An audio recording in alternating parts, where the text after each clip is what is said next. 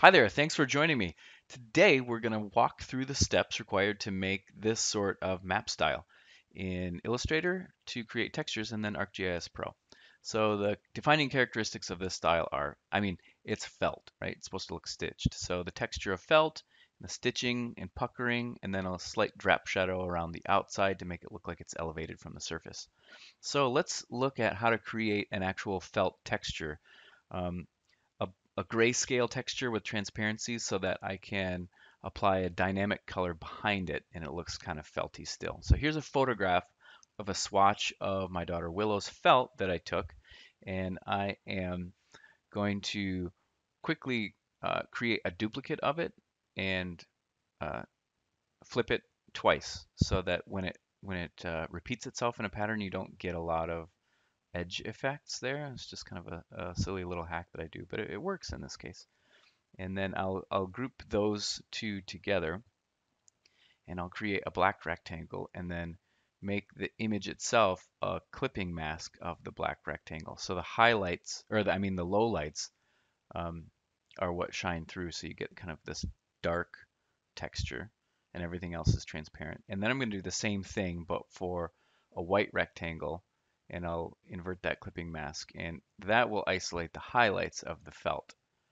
And so what I end up with is a highlight and the low light of the felt. And then when I kind of get rid of that background color, you can see that I've just got a texture image.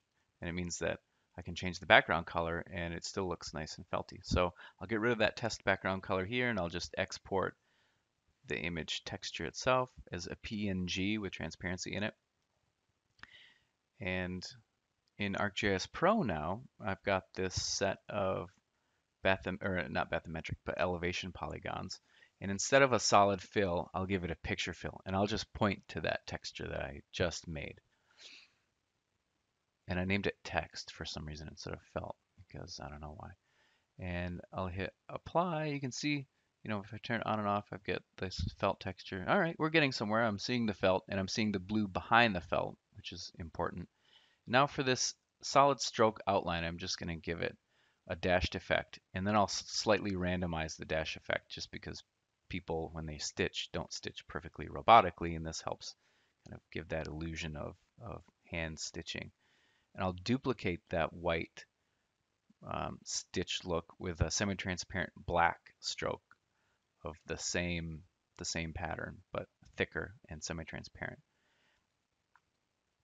Now I'm going to add another line, and I'm going to make this a gradient stroke, and I'll use the offset. I'll give it a negative offset to pull it in a little bit, to give it a little bit of that puckered shading that would happen when the stitching tugs down at the felt a little bit, and you get a little bit of a depression in the fabric there, right around that stitching.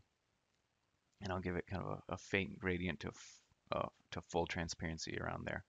And right now you can kind of see in this rendering preview that, okay, it's kind of pushing down. It's got a little bit of a shadow near the edge of that stitching. Now for the lip of the fabric where it ends, I want to kind of show some highlighting where the light catches that part of the fabric that's maybe flipped up just a little bit. And so it's really just the opposite of that shadow gradient. It's a highlight gradient that goes from kind of a faint white to a fully transparent white when it touches the seam. And then the effect, which you can't quite see here yet because I don't have a drop shadow in there yet, but is this kind of raised edge of the felt. And now I'll duplicate my shadow and I'll reverse it and kind of give it a positive offset, reverse the gradient. So now I've got a drop shadow sort of effect here.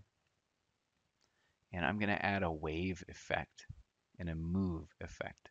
So the wave just gives it kind of like a little sine wave, wow, wow, amplitude. And so I'll give it a wide. And the reason I'm doing that is because it gives it a little kind of a dimpled, puckered feeling, like felt wood when you stitch it there. Um, and I'll move it, I'll offset it to the bottom and to the right just a little bit. And there you go. Now it looks like actually something that's plausibly a big stack of layers of felt that somebody's tediously stitched on there.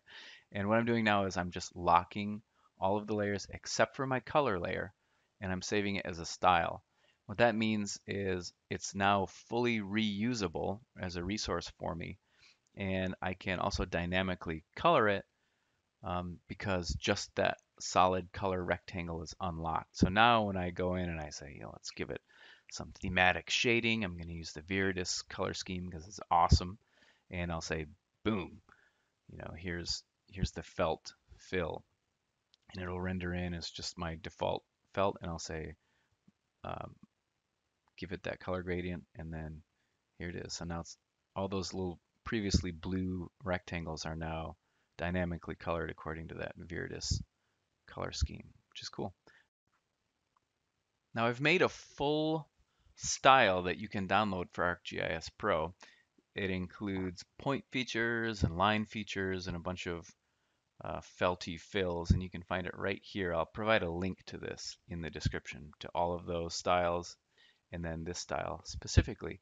And if you download it, you can add it to your ArcGIS Pro project via the catalog. So I right-click the styles section and I just add the style that I downloaded, and there they are. It's the points, the lines, the fills.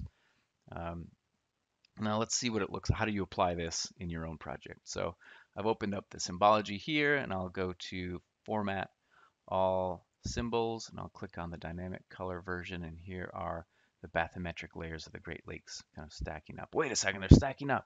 That's backwards. They look like hills instead of depressions. That's okay. I'll just reverse the symbology there via that More menu. And now they paint in kind of in a depression appearance. Um, so I'll apply my Viridis color scheme here, and because it's using that dynamically colorable background fill, there they are. Now instead of that yellow one, I'm going to change that to something a little bit more sandy and choose one of the pre-defined colors that I've got in this style. Looks a little bit more like land as a contrast to water.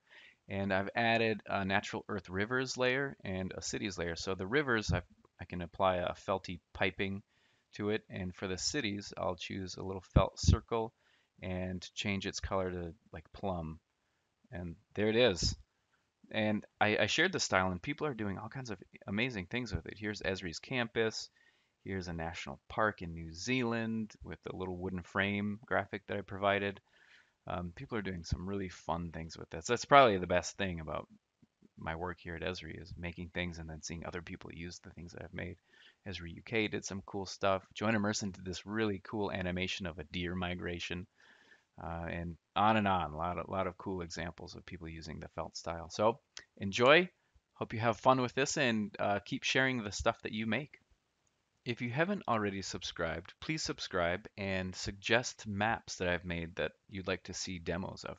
Thanks.